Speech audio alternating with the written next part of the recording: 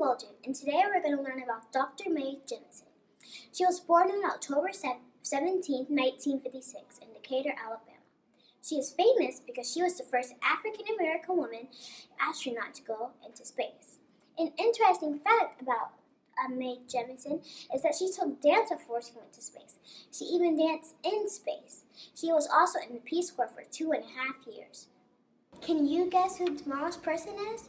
This person was named Rookie of the Year in 1947 and the National League MVP in 1949.